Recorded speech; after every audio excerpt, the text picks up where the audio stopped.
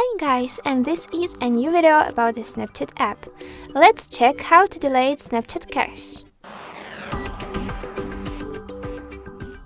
First and foremost, we need to open our Snapchat app and go to the account settings after tapping on this icon at the top banner of the screen.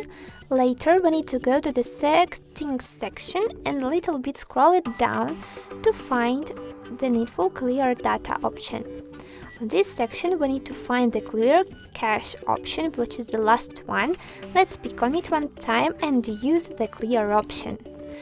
After, our Snapchat app will be restarted. Let's wait some time and pick on the OK.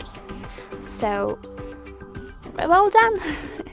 The junked files absolutely are deleted and removed from the Snapchat, and yes, it is. We can check the result after going to the same settings, finding the cache option and checking the indicator opposite it. So guys, I hope that right now you know how to clear cache on this app and you can do it without any troubles on your own device. Don't forget about likes, don't forget to subscribe to our channel to find even more cool tricks and guides about our Snapchat app and other programs. Goodbye guys, good luck!